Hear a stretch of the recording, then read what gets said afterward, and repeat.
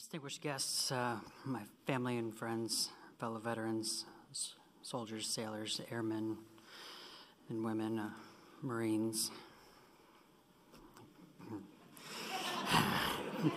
Thank you for being with me on this very special day. I am deeply humbled. Before I get into these prepared remarks, I would like to remind you, boys, that I gave you a good glow-in-the-dark counter-assault coin. Hopefully that still takes priority over any of the other ones. But so, as I said yesterday at the White House, this medal represents the great work of the team and all those men who are sitting with me today. We work together as a tight-knit family. We trusted one another, and we share a bond that's far greater than words can describe. We're truly brothers, whether we speak every day or not for months or years. At any time we know we can just pick right up, right where we left off, and it means a lot. To this day, there's still nothing we wouldn't do for each other. This Medal of Honor is for those who didn't make it in past and present battles, those who are still out there confronting the enemy and building partnerships, and my teammates who persevered on April 6th, 2008. For me, like many others, joining America's fighting force in response to the 9/11 attacks was the right thing to do. It's hard to believe that it's been 17 years since that evil had struck our land. But we stood up together, and we made a difference. That is why I joined, to just try and make a difference. I'm so proud that my parents, grandfather and great-grandfather had served before me, and they taught me the value of service before self. So I was actually born on December 7th, and so growing up, I learned a lot about Pearl Harbor. Probably too much. You guys should have done less. But never imagining that I would see another direct attack on America. As a man, I couldn't believe what I was watching on TV.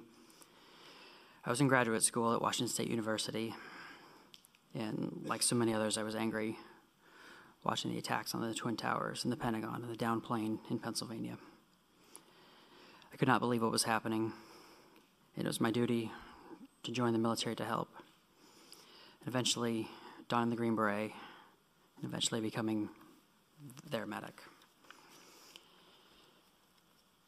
So before every battle that or mission that we would go out on, unfortunately he couldn't be here today, but one of the guys with us, Ryan, he would always take his commando squad and he would bring them over to me, and he would say, if something happens to me, find Ron.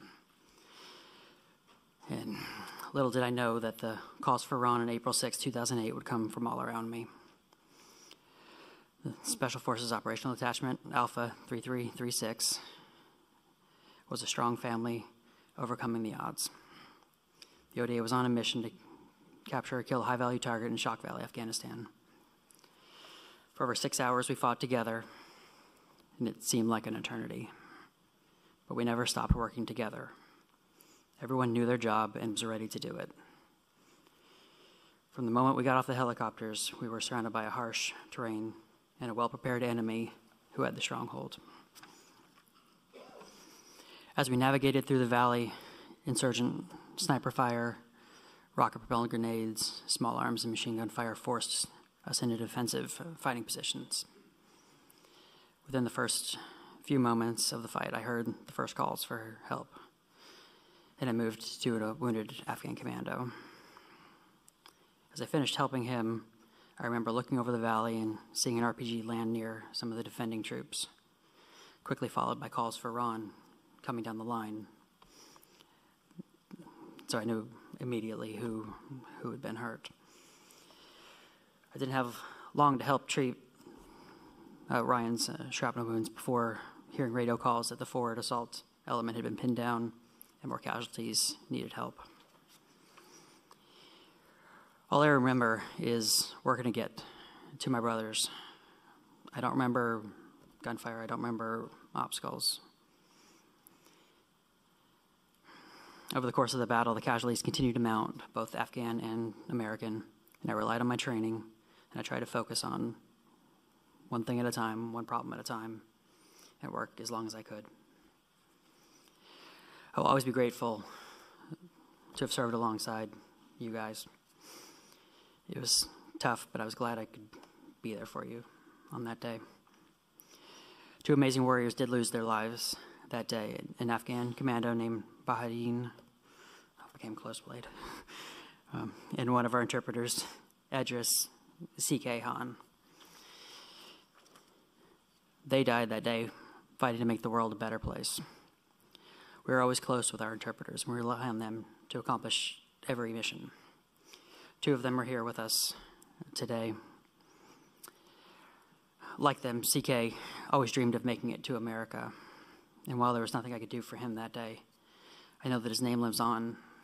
My son Tyler's middle name is Edris, to bring a small piece of CK to the States. There's nothing more sacred than family and my brothers from that battle, and alongside with them, their families that are here today as well. My family gave me great values, and for my wife and sons, Cameron, Tyler, Miranda, I love you guys. Your constant support over the years has kept me going.